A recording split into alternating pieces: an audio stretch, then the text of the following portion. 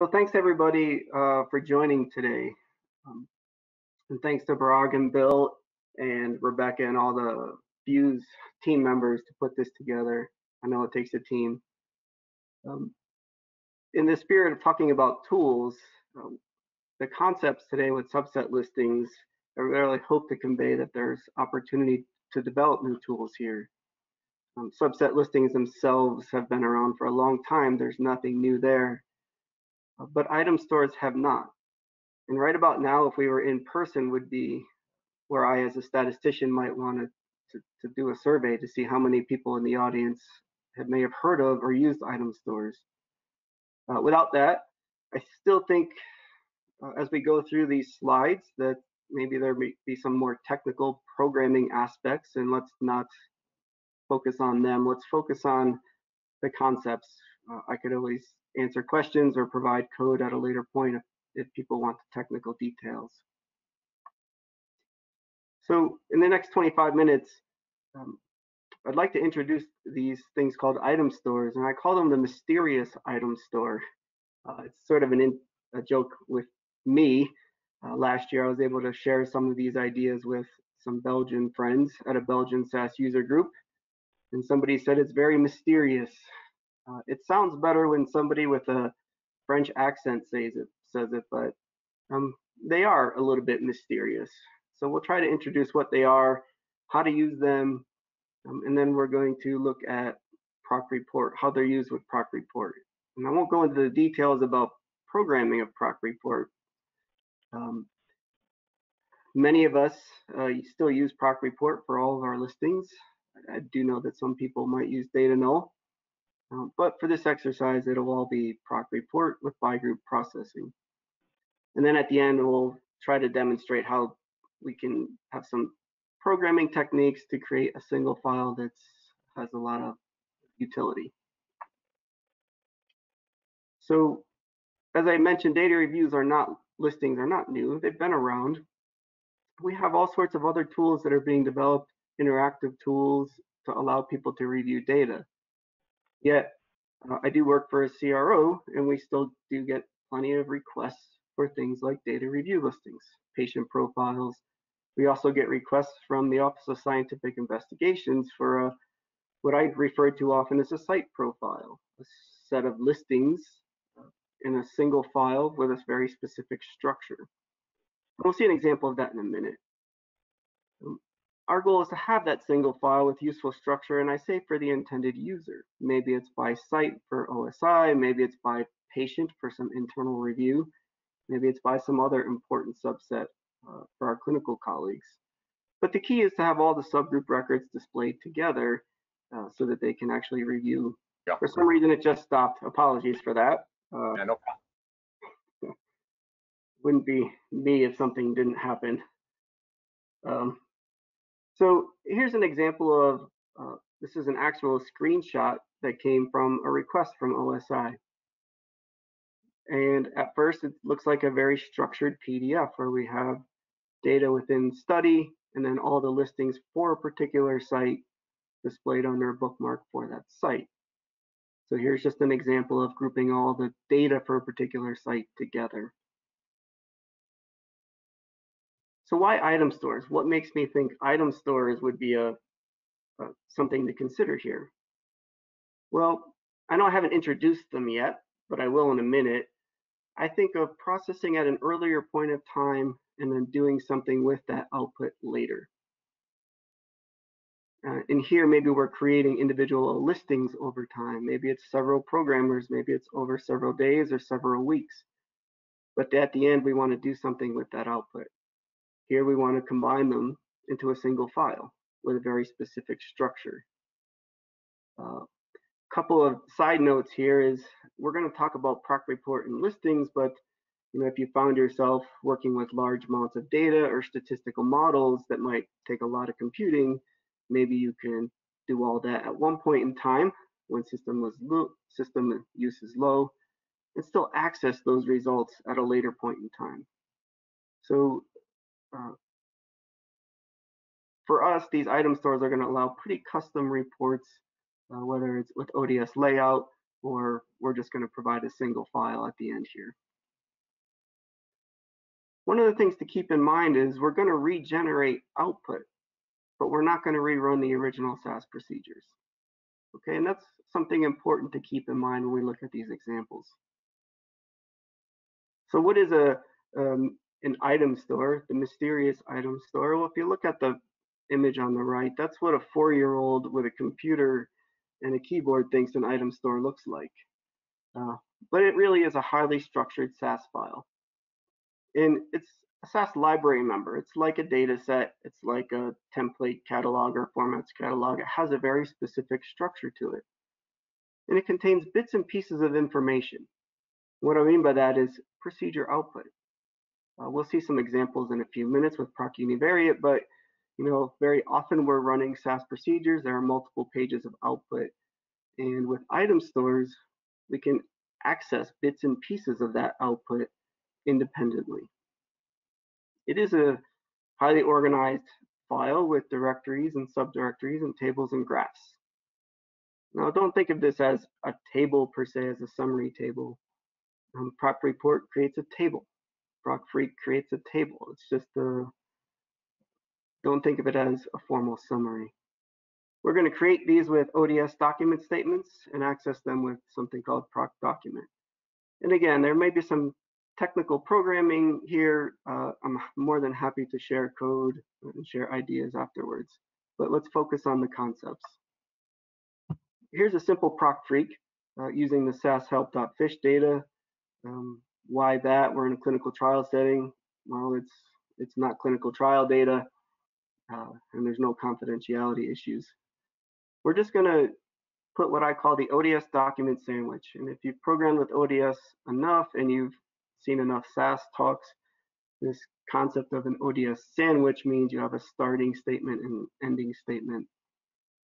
I'm going to send this proc freak output to an item store in a permanent location defined by a lib name in one.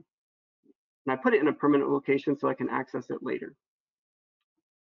There's the write option, which essentially is saying overwrite it if it's there. There are other options you can look at with ODS document.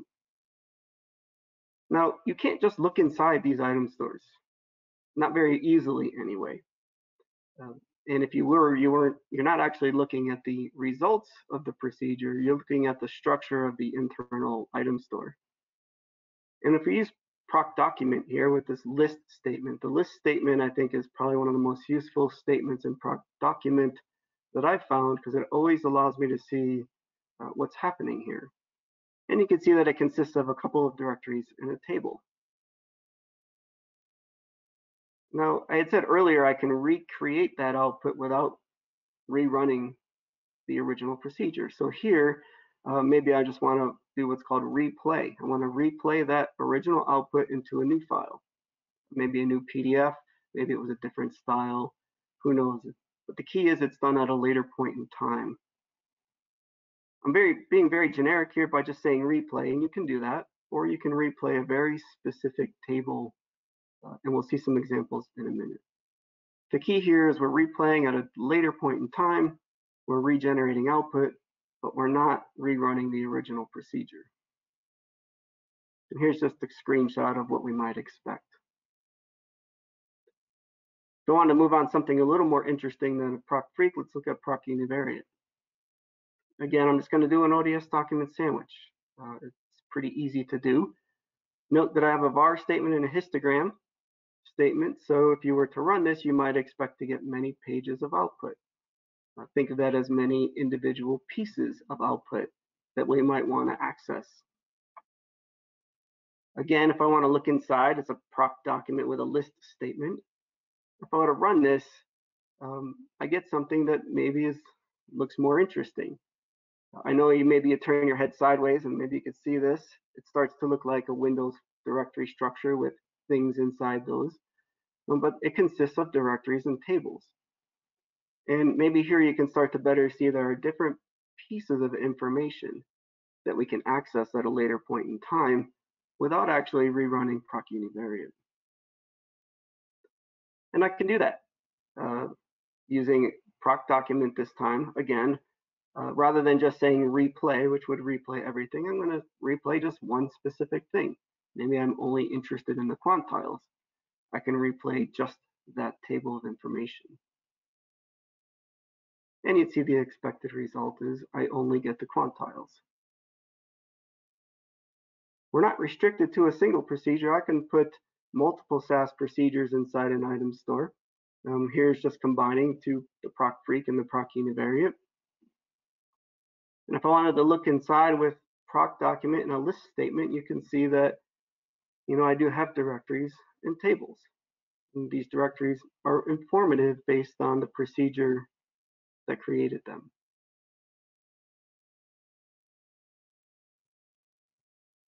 I can replay one or more pieces of information, again, independently. I don't have to rerun proc freak and I don't have to rerun proc univariate, but I can now put both of those pieces of information in a single file rather easily. And here's yet another screenshot of PDF where you can see that I can just get the information I want from those two SAS procedures in a single file. Now you might note at this screenshot that the bookmark structure, we have the proc freak and the proc univariate, so we can think of the directories in those tables as coming tied to the bookmark structure itself. So we want to kind of see how this applies to proc report. As I said earlier, for me at least, and many folks I know, we are using proc report for our listings. And I don't want to go into the details about proc report itself, other than some what I call minor updates. To create an item store, it's simply adding ODS document sandwich.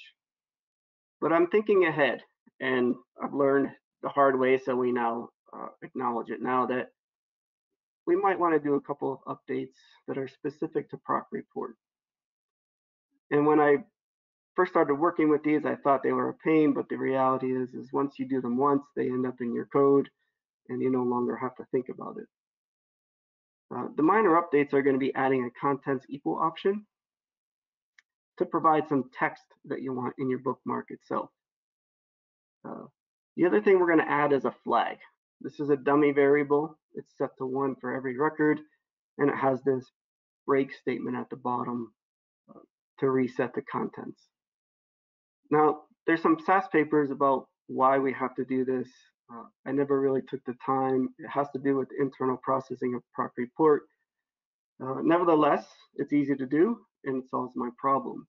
What we're trying to avoid here is some unnecessary bookmark levels because we want that nice polished single file. If we were to look at what's inside an item store from proc report, maybe it's not so exciting. We see some directories and tables. There's nothing obvious other than there's directories and tables. But if we were to add a by statement, a by variable, maybe we could do this proc report by site or by patient or by some other subgroup, we start to see this internal structure change. And I say, well, there's the table for the first by group. There's a table for the second by group, and third and fourth, and so on. And remember, this item store are bits and pieces of procedure output that I can access independently. So maybe I can create an item store for my demographics and an item store for baseline characteristics and other listings. And now I could think about all the information for site 1, which would be by group 1, and putting that together. All of the information for site 2, i.e. by group 2, and putting it all together into a single document. And that's what we're going to do. But before we show that example, we're going to think about accessing parts independently. And here, conveniently, site number 2 is the second by group. I can replay just site 2 data with this type of statement. But there's also the capabilities of using a where statement. And when you have a by variable, you can use the value of the by variable with a where statement in proc document. I don't typically do this, but maybe you're starting to wonder, well, that that tells me that the value of the by variable is in the item store, and I can use it, especially when it comes to automation. So here's an example with the end goal. We have a PDF. This is just a screenshot. We have some bookmarks for each site, and we have listings that pertain to that site grouped together. So how are we going to use item stores? Well, let's first create individual item stores for all those individual listings. Maybe we have multiple programmers over time doing this, as long as they're all using by group processing with the same by variable, we end up with a set of item stores that now we can use to create this single document. We're going to create a new item store using proc document. And to do that, we're going to create directories for each site using what we call a make statement. And then we're going to copy those corresponding tables for that site from all those individual item stores. For demonstration today, we're going to use set label statements to add the text that we want in each bookmark, although that can be eliminated with macros. So let's build one. And again, this might be technical for some people, and I apologize for that. So just keep the ideas in mind. Let's create a new item store. And the first thing I want to do is make a directory to start putting things in. So I'll make section or make sec. It's just a label, call it what you want. Let's add it to it, add a label to it. Notice that the SAS appends a sequence number here. So even though I'm making a directory named sec, SAS creates sec #1. And that's okay. We'll take advantage of that with macros later. I'm going to copy the by group information for site 1, this by group 1, from the demographics to this directory that I just created. Add a label to it, which is the listing number. Copy the baseline characteristics table for by group 1, which is site 1, to this directory. And again, add a label to it. So we have this block of code where I'm able to copy all those tables for just site 1 into a particular directory. I can repeat that for site 2 very easily. I'm just going to make another folder. I can call it stack, I can call it the same thing, and SAS will automatically increment the sequence number for me. So keep in mind now that when I look at these individual item stores, I want to copy these tables to this new directory that I just created. We're just going to go to back to those individual item stores for each of our listings and pick off information for site 2, which we know is by group number 2. And I could repeat this for site 3, but there's not enough room on the screen for you. If I looked at this item store I just created, you could see I have a directory for each site, 2 tables within that site. And if I were to replay this, I simply get the bookmarking structure I want, all the listings for each site within that are grouped together. So just to recap, not to get bogged down in the code, we generated those listings over time, different people, different days, as long as they're stored permanently. Each of those listings was using the same by group processing, and we created an item store for each one. Once all those things were done, we created a new item store where we just structured it so that all of the listings for each site were grouped together and replayed them into a PDF. Just a couple of side notes. These original output files, those original RTF or PDF or however you created them, they're not actually used here and can be discarded. And that may be one of the things that makes this different than other approaches. There are many good techniques for combining outputs into a single file. Many of them post-process the actual output files. They stack those RTFs together or put those PDFs together, maybe some sort of scripting. We're not actually touching those original output files. What we are using is the item stores that go with them. This ODS destination,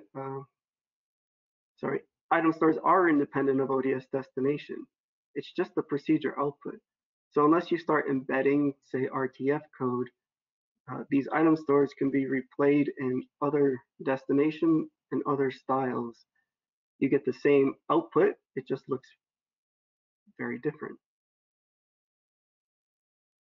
So concluding thoughts in these site listings or using by group processing, we can get a very predictable structure to these mysterious item stores. And since they're predictable, automation is a natural extension.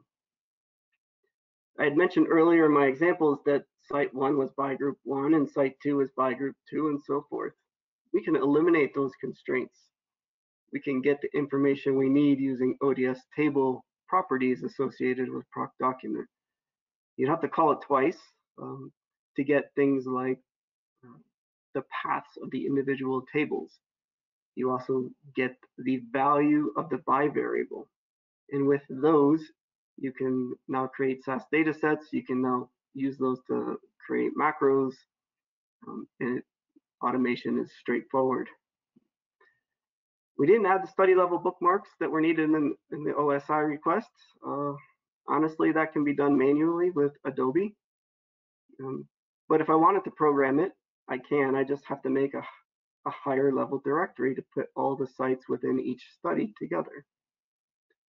And hopefully you can see that this extends maybe naturally to patient profiles. In terms of item stores, they continue to be mysterious, but they are easy to use, and they're easy to create and use at later points in time. We just used one example here to combine parts of those individual item stores to get this a single file with the structure we want. We actually use this for other things, not just subset listings, but if you wanted to combine all your TLFs together, you can easily do that with item stores. As I mentioned, it can be independent of ODS destination as long as you don't have things like embedded RTF code in the procedure output itself. And last, these item stores really open the door for customized reporting, where you can create all that individual procedure output at one point in time and create very custom reports later. For example, maybe you want to use ODS layout to create a single page or multiple pages with very specific output from multiple procedures. You can do that if you generate the item stores for those procedures, generate your layout, and then just access the bits and pieces of information you want. And with that, if there are any questions, feel free to contact with me. I love to share this kind of information. I do think it is a tool or an idea that can extend to many other areas of reporting. I also think it's not widely used, which I appreciated the opportunity to share that with everybody today.